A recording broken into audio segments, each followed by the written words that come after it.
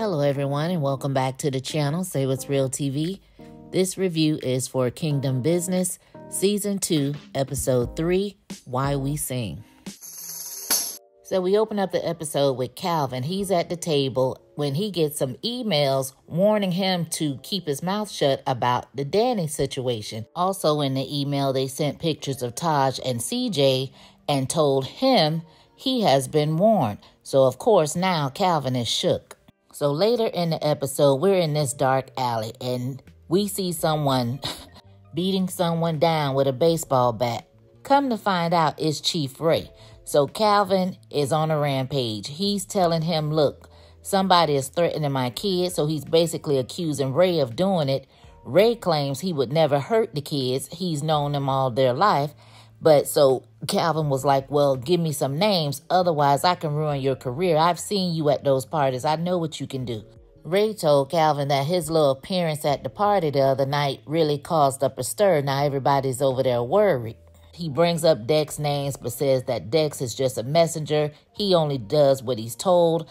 But he gives up the name Jack Peterman. I guess Calvin looked like he may have known who that person was, but we didn't get any more information about that. So Calvin did tell Ray that since somebody brought his kids in, and I guess should anything happens to either one of them, he will be back and he will be bashing in skulls. So we go over there to Rebel's house and her and Xavier have moved the relationship to the bedroom. So they're in there having sex. Well, Xavier is anyway, because Rebel is checked out. She is totally uninterested, bored, and ready to go. He is over there humping and pumping and winding and grinding and so into it that he calls her, ooh, you nasty bee. She hauls off and slaps him. So she jumps out of the bed and go grab her something to drink. All of a sudden, she's fully clothed and he comes fully clothed and apologizes. And she tells him to get his disrespectful behind up by her house. He's still being apologetic, telling her, look, you know, most girls tend to like that. And she says she's not most girls. And he says, I know that now, like, I don't like that either. She said, well, I don't know what you like. I just know what's coming out of your mouth. And he said he can respect that. So she got this phone call and Xavier got in his feelings and ended up leaving. So she's telling the person that she's been trying to reach out to them and she doesn't know if she should have went back or not, because what if it ruined everything she's worked so hard for? So who do you guys think she's talking to? My guess is Detective Parker. So we see that Danita, she went back to work. Everyone welcomed her back. She had to actually kick Darlene up out of her office, out of her chair, because Darlene over there just taking over. She actually meets up with her attorney, Ren McKinney, and they discuss him trying to get rid of this lawsuit that Caesar has on her. And she says she needs to focus on getting her voice back. So he tells her that her voice is insured, so she asks him to find out how much. So we go over there to Redeeming Records where Taj is showing his daddy, Caesar, wink wink, pictures of his baby sonogram. And they laugh and joke about how big the baby head is just like Taj. So Caesar says that he's always wanted to be a dad. He thinks he would have made a great dad. So Taj tells him it's never too late. So he says he doesn't want to wait too much longer, but God has to send him someone first. And Taj tells him, you know, you need to get out the studio. You got to make yourself available pretty much. And I hope he doesn't hook up with Sasha.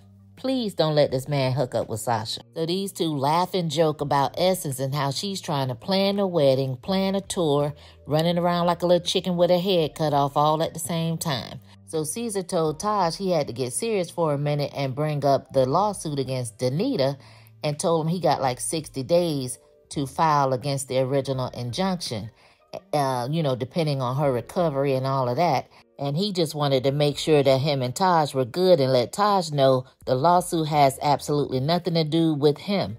And Taj is like, yeah, but a lawsuit, like, do you really have to do that? And Caesar was like, look, I gave your mom every opportunity to make things right, and she didn't take it. So later we see Rebel come in, and Caesar is telling Taj and Rebel that they have to prep for the following day because they're going to be singing at the Lakeland Correctional Center. something that he does every year.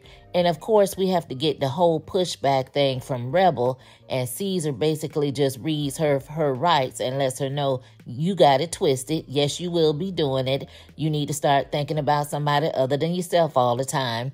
And did you not learn anything that Tasha Cobbs told you? And let her know you are under contract with me. And also told Taj, you're going to be a blessing as well to the inmates because you will be singing. He tried to give his little push back, and Caesar was like, these people don't judge, throwing his words back on him the way he told Rebel.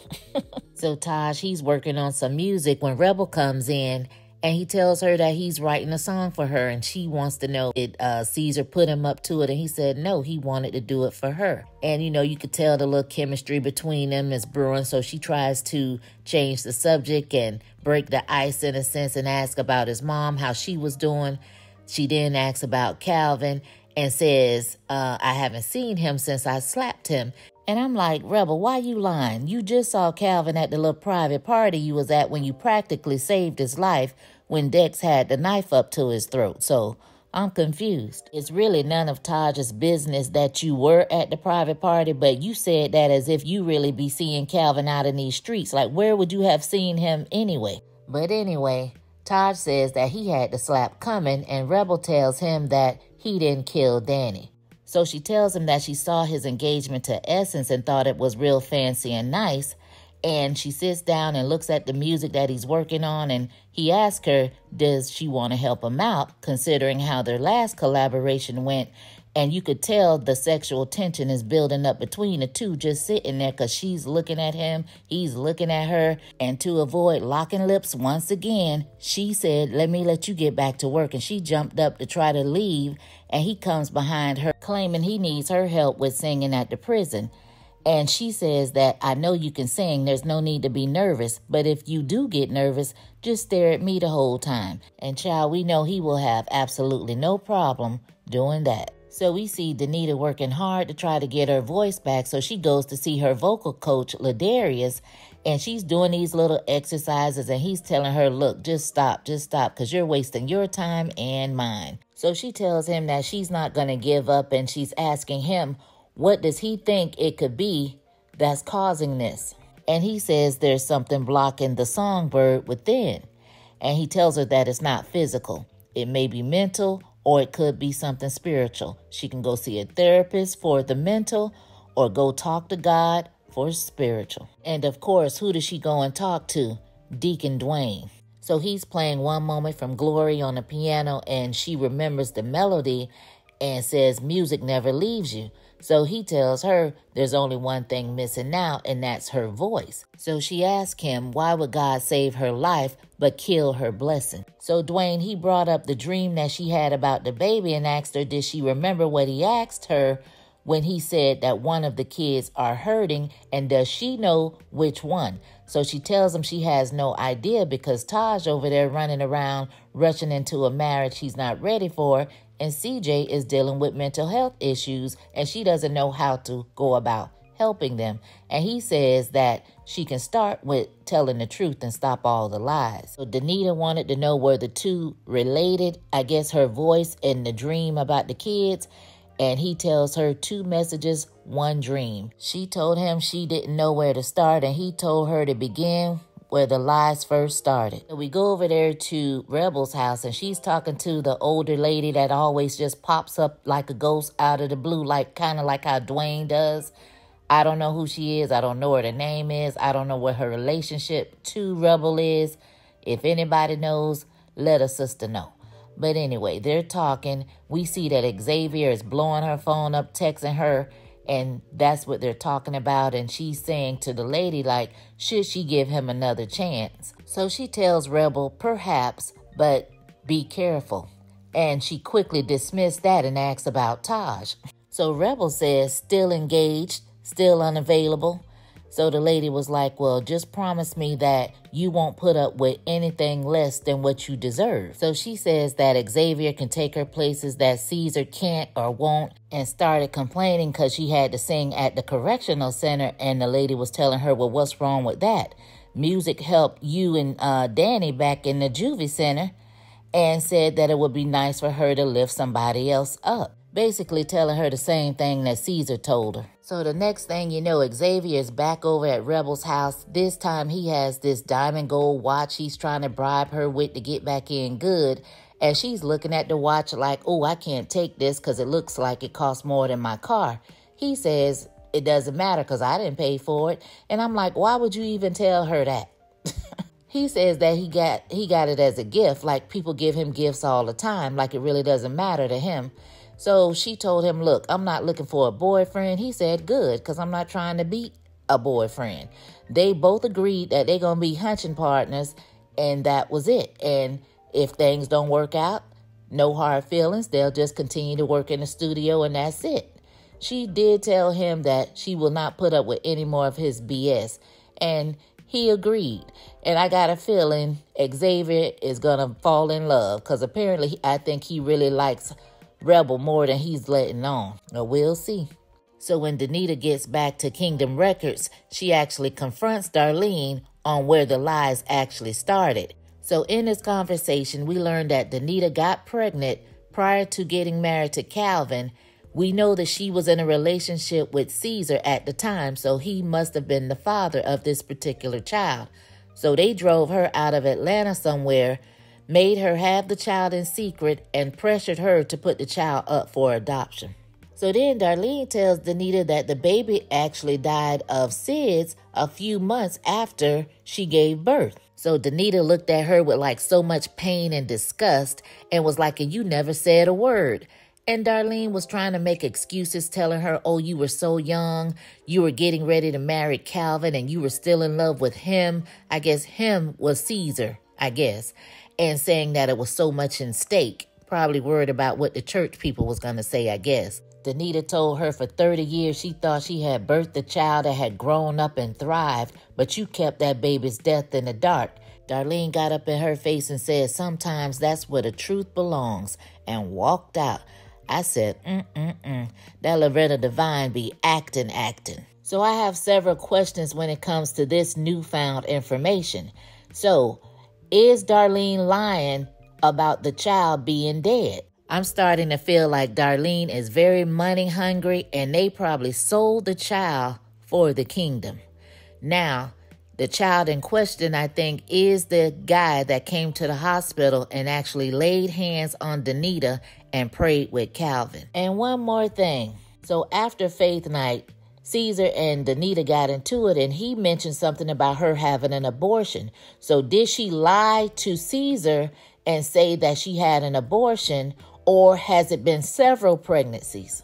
Inquiring minds want to know. So Calvin and Taj, they share a moment over a cup of coffee, and Calvin, he notices that Taj is stressed out. So he asks him about Essence and does he love her and all of this and that.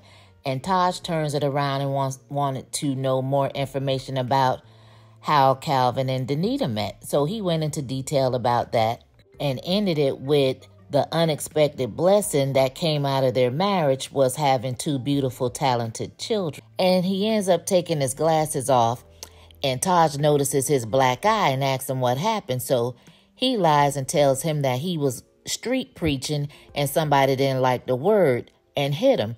And then he goes to tell Taj that him and CJ need to be careful and to let him know if anything pops off, anything strange happens, make sure they come and tell him.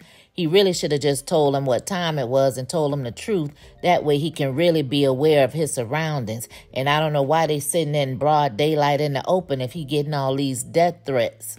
So we go over to Redeeming Records, and Jewel and Rebel are giving each other encouraging words before they go to this correctional facility. Then Taj and Caesar come out, and he basically gives them a rundown on what's going to be happening, and he lets them know that Naomi Raine will be joining them. It's a family meeting going on, and of course Darlene is running a tight ship and letting them know what's what. She told Calvin had he gone on his sabbatical instead of street preaching, he wouldn't have that black eye. So CJ, she done got all like nervous and scared, like, Dad, you got to be careful. So then he wants to say, all of you guys need to be careful, trying to say it on the sly instead of just coming out once again and telling everybody what time it is. So So then she forces Danita to apologize to CJ for interrupting her sermon in church on Sunday. She hands them some scripts and tells them they need to follow them to a T because she has set them up with an interview with a Sky Johnson. They all took their little scripts and left her sitting there. So Calvin and Danita, they end up having a conversation, and he says how one Sunday he went to the podium to do a sermon, and he had a little itty-bitty piece of paper with a scripture that she had given him, and when he read it, he realized that was her letting him know that she was pregnant with their first child, CJ, and how that was one of his greatest memories, and Danita was the one to give it to him. I sure hope both of these kids are his because this show looking a little shaky. So Danita tells him that she has to tell him something and she's tired of all the lies. So she tells him that CJ was not her first child, and he says he already knows because Darlene told him right before the wedding. And she was like she should have known. So Danita told Calvin that she always thought that her child was out there, but Darlene said that the child had died. But Calvin just was sitting there like, Like he really didn't say anything, but it was like he kind of knew something but wasn't going to say nothing. Like I thought it was kind of weird, his reaction. So we go over to Lakeland Correctional, and Caesar, he's addressing the inmates, thanking them for having him for another year, saying that he's one that knows about second chances. That's why he named his record label Redeeming Records. And then I was curious, has he been to prison or has some type of backstory? Because I don't remember him having a redeeming story. So Caesar, he introduced his entire crew. Everybody had a little quick solo piece. They did a couple selections. Taj actually sang. I guess he did get a little nervous because he did look into Rebel's eyes almost the whole time, them two giving each other the eye. The inmate seems to be getting a blessing. They felt it in their spirit. Rebel seemed like she had a little change of heart, which was good. That's what they wanted. So we'll see how that turn out the next time we see her, because you know how she do, flip-flop. So it turned out to be pretty good. And this is just a side note for Caesar. Now, it's been at least 3 or 4 weeks since he was supposed to take some money back to this little retirement home where these two ladies that he calls mom was at. Now, did they get kicked out or what happened with that? Like, why haven't we gone back to that storyline yet? Because I don't remember him pulling no money in. So Danita, she goes in to talk to CJ, and she basically lets her know that she's truly sorry. She didn't mean to upstage her in church. She just really just wanted to support her. CJ was like, wow, she was shocked. CJ tells her, thank you for saying that. And Danita says, if you're ever hurting, you can come to me. And she says, thank you again. They share a tender moment, and CJ tells her mom that she loves her. Danita says, I love you back. So in the final scene of the episode, Danita is talking to Ren, the attorney, and he lets her know that her insurance policy for her voice is worth $30 million that her mother took out on her years ago, and Danita actually signed off on it. Now, I told y'all Darlene was money hungry. So she asked Kim for some good news, and he tells her that Caesar's attorney, they're going to hold off on a lawsuit until she gets better, until her mind clears. So she says, oh, so my amnesia is a blessing. Imagine that. And the episode ends there. So I guess now Danita is really going to be laying it on thick. I already thought she was faking as it is, so she really getting ready to be faking it now. What did you guys think of this episode? Drop down in the comments so we can talk about it. As always, you guys, thanks for watching. Thanks for listening. And I'll catch you on the next one. Peace.